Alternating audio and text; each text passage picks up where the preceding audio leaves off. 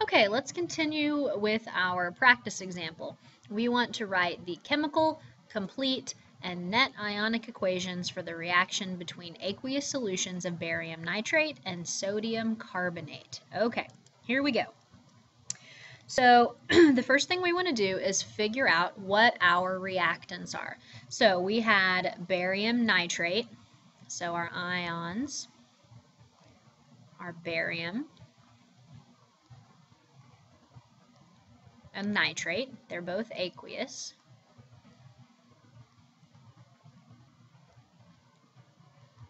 And then the other reactant was sodium carbonate. So I have a sodium ion that's aqueous and a carbonate ion.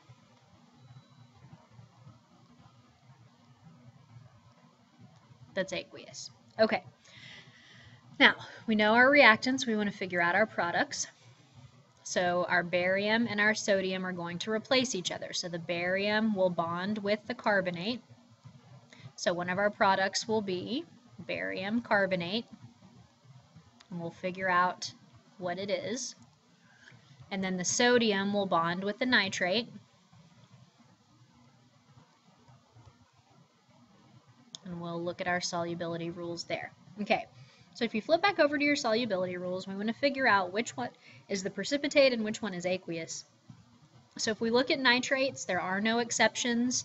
That means that sodium nitrate is aqueous. If we look at carbonate, carbonates are insoluble unless they're with alkali metals. Barium is not an alkali metal, it is an alkaline earth metal, which means this is insoluble. So barium carbonate is our solid precipitate. So here what we have is our complete, nope, I take that back. We don't have a complete ionic equation yet because of this one right here, okay? So if we take this back apart into ions, because we know it's aqueous,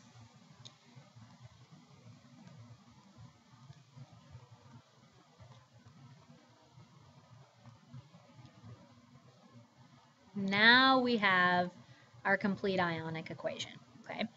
So to figure out what our spectator ions are, we want to look at the things that stayed the same, that didn't change.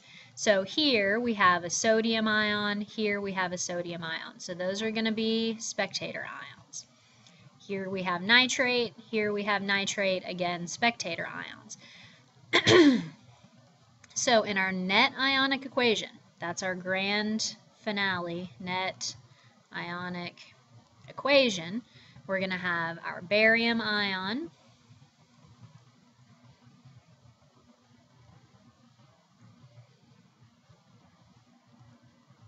plus our carbonate ion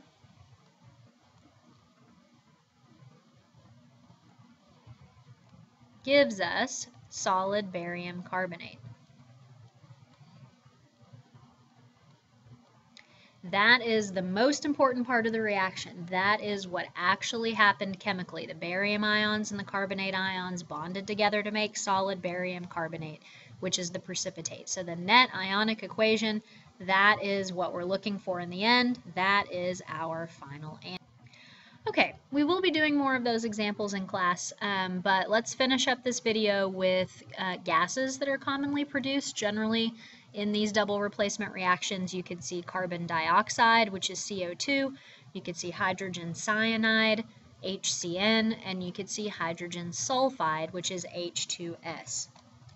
For example, if we have hydrogen iodide and lithium sulfide, when the lithium and the hydrogen replace each other, we get hydrogen sulfide and lithium iodide. Hydrogen sulfide is a gas, okay? We could also get a gas from something that decomposes. So in our second example, HCl reacts with sodium hydrogen carbonate.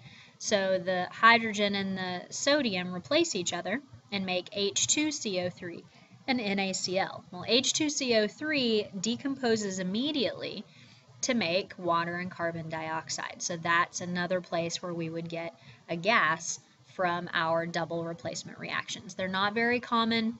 The ones that make precipitates are the most common examples, and those are the ones we're going to be focusing on practicing predicting the products of are the ones that make solid precipitates. Okay, so in class, make sure you bring your solubility rules. You're going to need those to figure out those solid precipitates. Make sure you have your periodic table, and we will be doing lots more practice with predicting the products of double replacement reactions.